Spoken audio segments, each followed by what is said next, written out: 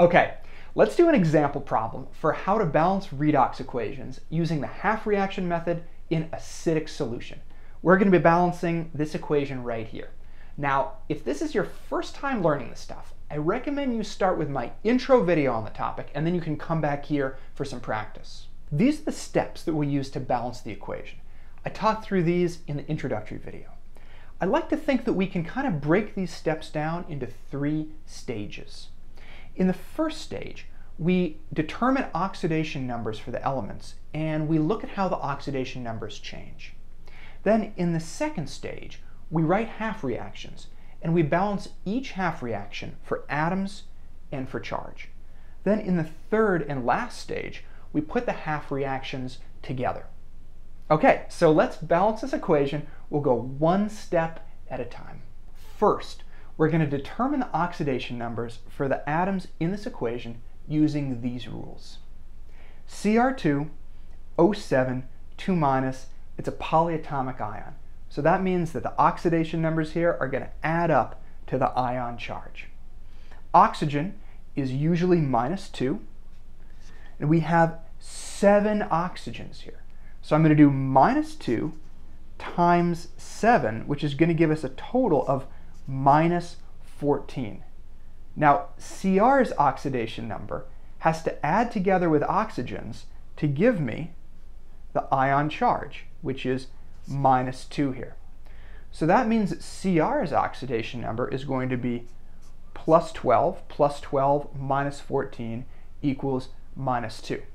We have 2 chromiums, 2 Crs, so this +12 has to be divided between those 2.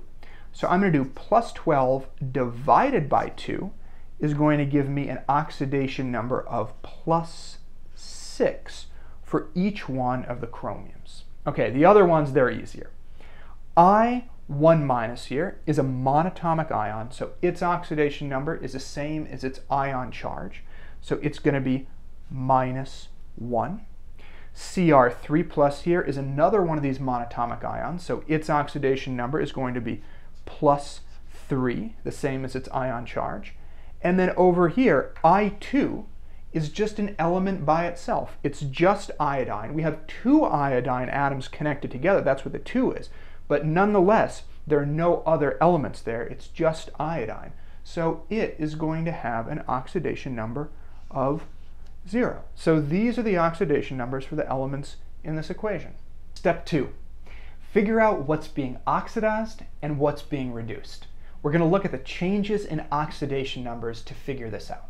Okay, chromium here is +6 on this side of the equation, and it's +3 over on this side. So that means that its oxidation number is going down. When an element's oxidation number goes down, that means that it is undergoing reduction.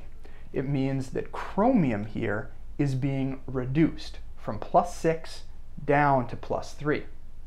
Now, oxygen's here. Oxygen doesn't exist on the other side of the equation right just yet because we haven't balanced it. So we're not going to have to worry about oxygen. We'll put that in later. Now we'll move to I1- iodide. Iodide is -1 here, and then it's 0 here. So iodide's, its oxidation number is going up from -1 to 0. So that means that it is undergoing oxidation with a rise in its oxidation number. So iodide is being oxidized from -1 to 0. So chromium's being reduced, iodide's being oxidized. Step 3, write the half reactions. Okay, the half reaction for oxidation. Iodide, I1- here, is what's getting oxidized. So on the left side of the equation, it's I-, then we got the arrow, and on the right side of the equation, it is I2. So iodide, I1- here, is actually getting oxidized to elemental iodine. So it's iodide here and it's iodine over here, but don't worry about that too much. Now, for reduction, chromium is getting reduced. So on the left side of the equation, we're going to have Cr2, O7, 2-. Then we got our arrow, and then on the right side of the equation, it's going to be Cr3+. So these are our two half reactions for oxidation and reduction. Now, we're going to balance each one of them for atoms and for charge. We'll start with the reduction half reaction, and then we'll balance the oxidation half reaction. We're going to start by balancing the atoms here. Okay, first, we're going to balance the atoms other than O and H. So let's take stock of the atoms that we have on each side of the equation. Okay, we have 2 chromiums on this side, and we have 7 oxygens. Over on this side, we only have 1 chromium, and we don't have any oxygens at all. So the first thing that I'm going to do to balance this equation is I'm going to put a 2 in front of the CR here. 2. So now instead of having 1 CR, I have 2. The chromiums balance. Now let's move on to the oxygens, which don't currently balance. So I got 7 oxygens here, and I got 0 oxygens here. In order to balance these oxygens, I'm going to add H2O. Each H2O molecule has 1 oxygen atom. Okay, so H2O here it is, and I need 7 oxygens. So I'm going to add 7 H2O to this side. That's going to give me my 7 times 1, my 7 oxygens that I need, so now these balance. But that introduces hydrogen. Now I have a new element here, 7 times 2 hydrogens, 14 hydrogens, and I don't have any hydrogens on this side. So what I'm going to do to balance the hydrogens on this side is I'm going to add H pluses to this side. How many? Well, I got 14 here, so I'm going to add 14 H plus over here. So now I have 14 hydrogens on both sides. Now let me talk about this H plus really quickly. You know how I keep saying that we're balancing this in acidic solution? Well, I'm adding this H plus here because of that, right? Because H pluses make things more acidic. If I were balancing this in basic solution, I'd have to be adding OH minuses in here as well. It's a little trickier. I got a video on that. But the main point is, because we're balancing this in acidic solution, I'm adding these H pluses to balance out the hydrogens on this side. Anyway, now we've got our chromiums, our oxygens, and our hydrogens balanced. The atoms all look good. So now it's time to balance this equation for charge. Let's divide this equation in half to figure out the charges on both sides. Okay, over here I have 14 H plus. Each one of them have a charge of 1 plus, so I've got plus 14 over here. And then I have this polyatomic ion with a charge of 2 minus. So I've got plus 14 minus 2 equals plus 12 of charge over here on this side. Then on this side, I got my Cr3 plus, and I got 2 of those. So I got a total of plus 6 over here. Now I need for these to balance. How am I going to do that? Well, I can lower the charge of one side by adding electrons to it.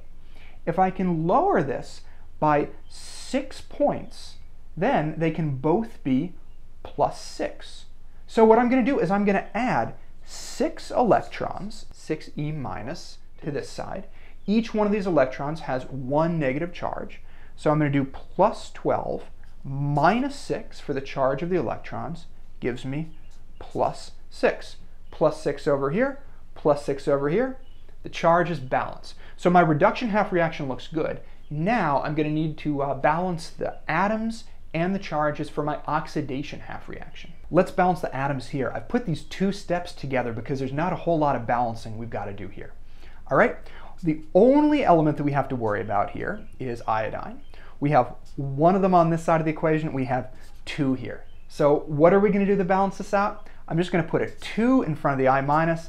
So now instead of having 1, we have 2. 2 atoms on both sides of the equation. Now charge. Let's look at charge on both sides here. I've got 2 I minuses, each have a charge of 1 minus, so I got minus 2 on this side, and then I don't have any charge here, so I have 0. In order to get these to balance, I have to lower the charge on this side. I want to get it down to negative 2, so I'm going to add 2 electrons, so I have 0 minus 2 equals minus 2. Add these electrons, and the charges balance.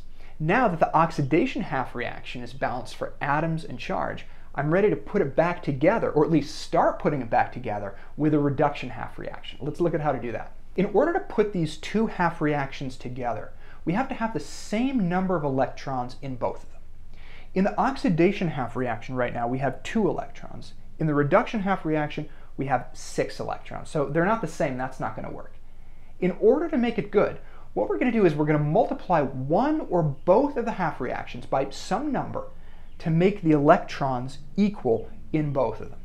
Well, all we're going to have to do is multiply the oxidation half reaction by 3, because then we'll have 2 electrons times 3, which will give us 6 electrons, the same as down here. I'm going to put these parentheses around here. I'm going to multiply this by 3, not 2, there we go, by 3. It's such a bad 3.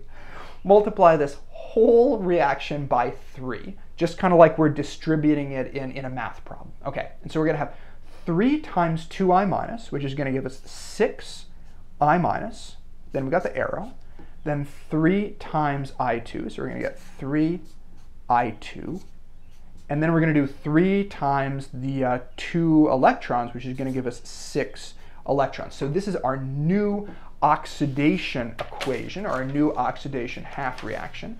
And now you can see that we've got six electrons here, 6 electrons here, so now we're ready to start combining them. So now we're going to add the half reactions, canceling out stuff that appears on both sides of the arrow. So here's how we add these half reactions. I'm going to start with everything on the left side of the arrow for both of these equations. I'll start up here. 6i minus, 6i minus, and now I'm going to go down here for everything on the left side of the arrow for this reaction. So I've got my 6i minus plus 6e minus plus 14H plus Cr2O7 2 minus.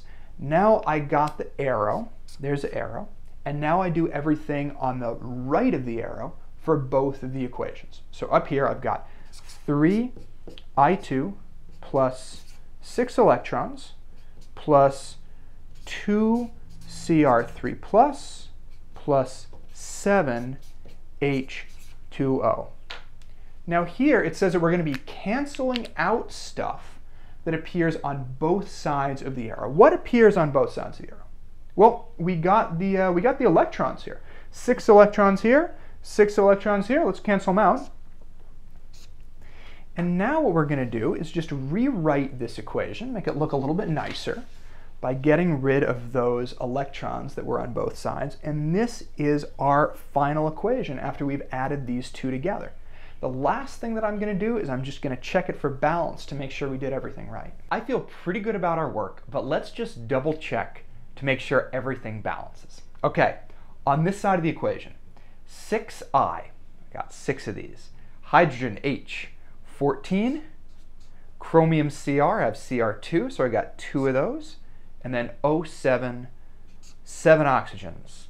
Over on this side, iodines, 3 times 2 is 6, hydrogens, 7 times 2, 14, chromium, 2 Crs, and finally oxygen, 7 times 1. I got 7. So 6, 14, 2, 7. Perfect. My atoms balance. Now let's make sure that charges balance. I will divide the equation into 2 halves. Charges for over here. 6i1 minus. So that's going to give me minus 6. Then I have 14H plus 14. And then I have 1 Cr2O7 with a charge of 2 minus 2. Going to add these up and I get plus 6. Over here, the only thing that's charged is Cr3 plus, and I have 2 of those. So 2 times 3 plus is going to give me 6 plus. This is great. My atoms balance, my charges balance, plus 6 on both sides. I've done this completely correctly. So that's how we balance a redox equation in acidic solution using these steps. If this still doesn't quite feel second nature to you, just keep working examples. I promise it will make sense and it will become very, very easy.